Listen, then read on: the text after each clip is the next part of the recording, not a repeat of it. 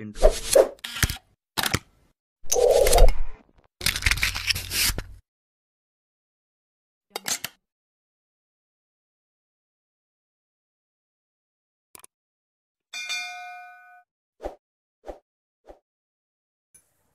Hi guys, once again I'm Genial and tinry ko ulit ito kasi may nag-request at try ko, sabi ko sige kasi nung nakaan puro mash up na lang yung in-upload ko, gusto nila, request sila na try mo ulit yung ano kasi mag-shout out kami, sabi nila kanila, sabi nila sa akin kahapon kasi pumunta ko ng dagat at nakita ko sila, sabi nila boss, si boss yung tawag na sa akin sabi na boss, shoutout nga. Sige, try ko bukas. Kasi babalik din naman ako sa paggagawa nito dahil hindi pa ako nakaisip ng music na dapat i-mash up.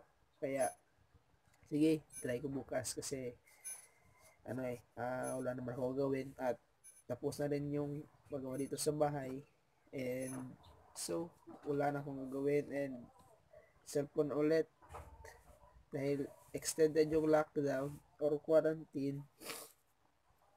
Okay, gagawin ko na kasi wala akong magawa at ito na lang muna yung aking gagawin para hindi naman ako ma-stress dito sa bahay at and then para dito sa mga tao, sa inyo to guys sa inyo to kasi gagawin dito para maikwento ko naman sa inyo kung ano ang buhay ko dito. So, ito nga pala yung resulta ng pagtulong ko dito sa bahay. Nakikita nyo. Ito ako yung nagpinta. Color gray. Ako lang mag-isa, 3 days. 3 days. Kasi yung sa, totoo lang, yung sa mga pintor, hindi sila 3 days. Kahit 1 day, matatapos sila to Pero ako 3 days kasi ang init dito kapag 10 to 12.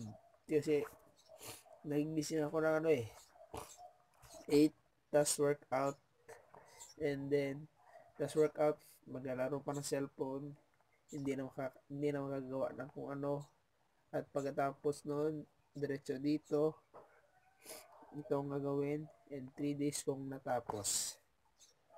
So 3 days may natira pang kulay pero wala na, tapos na talaga and sana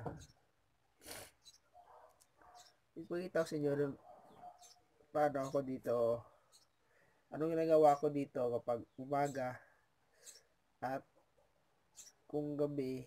Try ko na lang kung makagawa ko ng gabi kasi may ginagawa ako dito sa labas ng bahay kahit quarantine at sabi nila hindi pwede lumabas dahil para naman ito sa aming hanap buhay. Hindi naman pwede kaming maghintay lang ng relief goods. Ayun guys, thanks for watching, please like and subscribe. Hey guys, once again, Genial.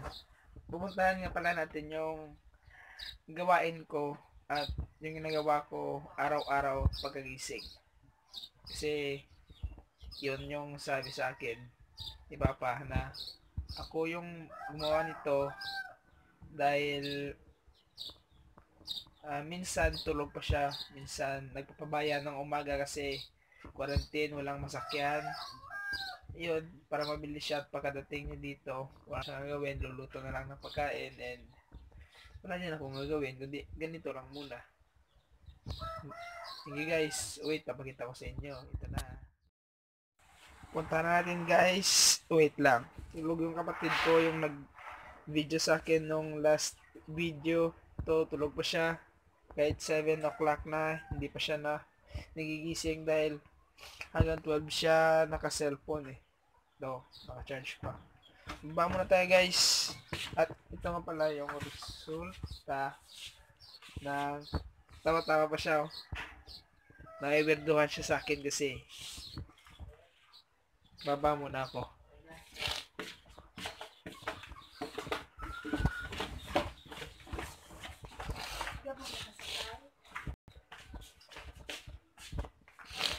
So guys, kukuha muna ako ng pagkain ng manok.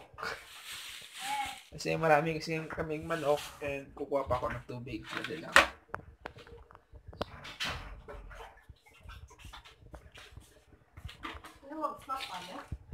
Good.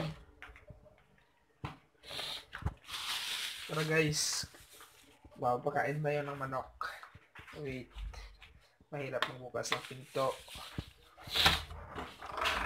Ayun guys, nakita nyo kung ano, kasi nasisipon ako ngayon and mukhang hindi rin ako makapagsalita ng maayos dahil nasisipon ako. Dali lang. So guys, yung isang manok, ito na, naghihintay na magkain. So, ito na sila. Ayan. Kung nakita nyo dahil magulo dito, hindi na ayos kasi wala pang araw na maayos ito kasi mukhang pagod pa sila sa trabaho at hindi pa ito maayos na ayos ng ganitong araw. Siguro bukas or the next week or next day magagawa din naman ito kasi ito ang kalat galing sa kwarto. Oh, kalat. Ito na yung mga manok na ginta na pagkain nila.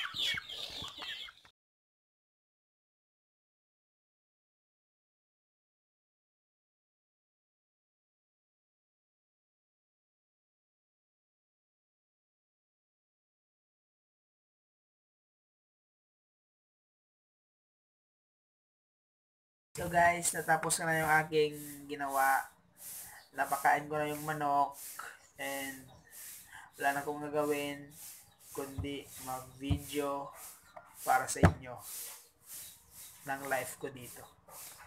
Diba tapos ito guys, mag-workout ako pero hindi siguro ngayon pero mamayang gabi pero hindi ko po i-video kasi may ginagawa ako kapag gabi and then ngayon mag-dribbling na lang ako kaya let's go with the practice of dribbling and thank for watching. Good guys, si-set up ko na lang, sadali lang. Guys, hindi nyo ito makikita eh.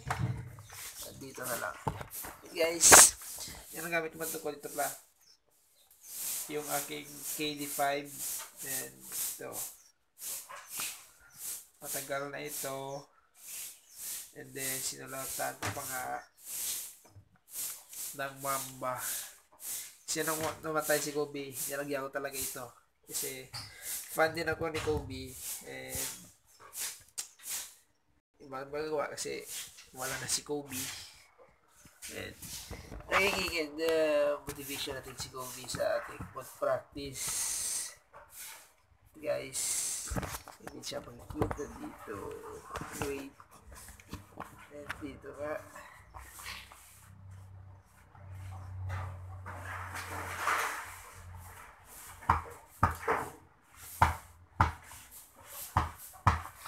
Ilang minuto lang dito guys. Hindi ito tatagal. Kasi practice din lang. Hindi naman ito burn fats. Kasi nag-fasting din naman ako. And practice din na lang tayo muna. Ito na muna. Basic na lang muna. Huwag na yung mahirap na hirap. Kasi matagal pa naman yung quarantine or lockdown. So, ito na lang muna yung gagawin natin. Basic dribbling skills and wala nang iba. Mga 2 minutes or 3 minutes lang ito guys. Promise.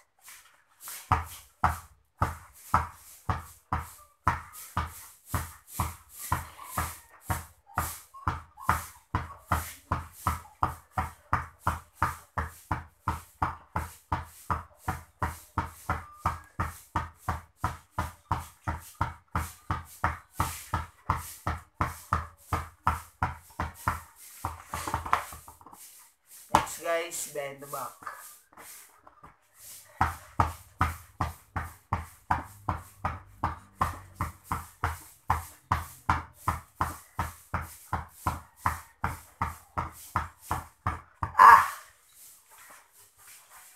Nasagit na lang pa ako guys. So, yan na nga. Lampasan ng 2 minutes. Basic hindi naman yun eh. Hindi naman ito pahirap ng pahirap. And yun. Dahil ito na lang muna yung aking i-video. Last. Sakit na pa ako. This is my KD5. Galing siya ng okay guys ha. Pero the best yung quality. Oh. So tingnan nyo. RIP Kobe. Tinagyan ko yan eh. Kasi naging inspirasyon ko si Kobe sa pag-basketball. Pero ngayon nga, tapos na. And guys, dito ko na lang puputulin to. I-upload ko pa ito. And then, next day pa siguro ako mag-vlog ulit. And, thank you. Tatakpan ko na to. Bye-bye. Guys, may nakalimutan pala ako. Okay, shoutout. Kung pala ako ngayon. Dalawa lang naman. Kasi grupo yung isa eh. And dito yon kasi sila yung nag-request na mag-video ulit ako. Magpapa-shoutout sila. And gagawin ko para sa kanila. And para sa inyo.